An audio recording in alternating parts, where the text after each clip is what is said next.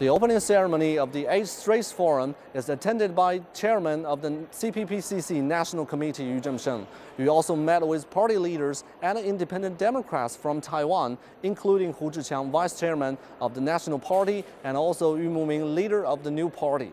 As this is the first forum since Democratic Progressive Party came into power, the future of the relationship across strait is becoming a hot issue. And however, this year's forum doesn't seem to be affected too much. Nearly 2,000 guests attend the opening ceremony, and there are 30 civil groups from Taiwan and 11 members of city and county leaders and speakers. The focus of this year's forum is in enhancing civil exchange and also in promoting integration. Many events are aimed to help young people across the straits.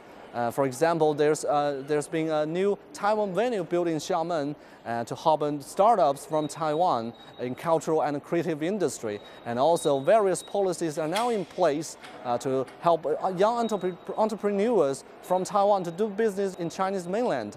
And also to promote exchange between younger generations.